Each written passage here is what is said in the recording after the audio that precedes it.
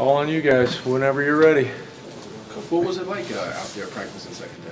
I liked it. It was fun. It was good to be outdoors. It was crisp and cool, and the guys had a lot of good energy on the field, so it was a good second practice for us. I think we made progress. You had so many true freshmen play last year. How much can they learn at linebacker from their first spring together? Oh, they better learn a lot. They better grow leaps and bounds, and I'm going to be really anxious to see those guys progress as we, come back off a break and get pads on and really get down to contact drills and those kinds of things. So, really anxious to watch those guys progress. Of the linebackers who do have some experience, does anybody stand out as having taken a step forward? Well, it's probably too early to say, given the fact that we've only been in helmets twice. But I think you're seeing, from a mental perspective at least, the steps of progression that you would anticipate between the second and third year. That's really the whole defense, not just the backers. We're mentally way ahead, which is good. Now we just got to get the physical part to show up when we get out there with pads on after break. What's the competition look like at the Sam spot? Well, the Sam spot's going to be, several different guys. Tyreek Williams is coming back off of a knee surgery from last year, and he's practicing and had a good off season. And then Malik Dixon, a transfer, came in. He's getting some reps there. Simmons has been in our system.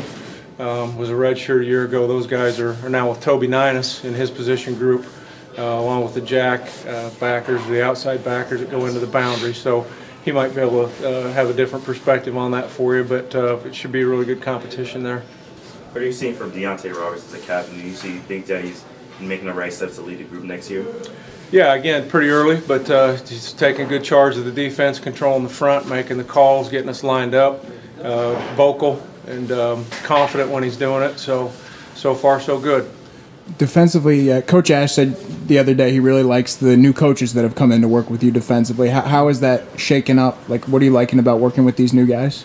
Well, I think every time you get a new coach or coaches, you're going to learn something different from everybody you work alongside.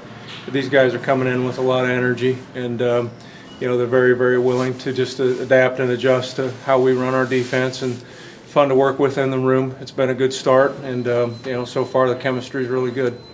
After sitting out last year, how was Trey Avery progressing? Oh, he's doing well. Trey is a talented guy. He's got a lot of good movement skills, as you would expect for a corner. And again, after a couple practices, a little tough to say, but he's competing hard. We'll see where it goes, but I think he's got a good future here. So Tyshawn Fogg, where you thought he was going to be coming into his first spring?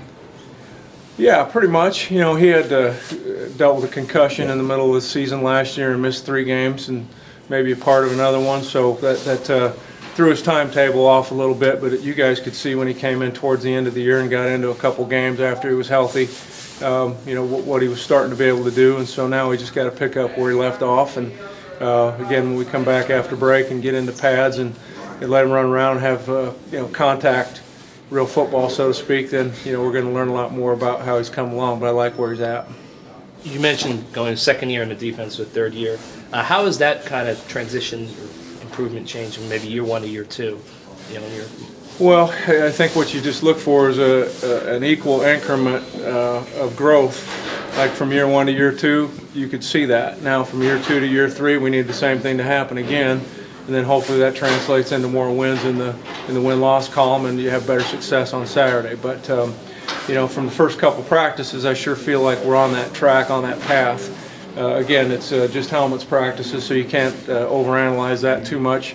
The big thing about what I'm looking for when we get back to coming off a break is with pads on, if we see guys play with the physicality and toughness that we're looking for.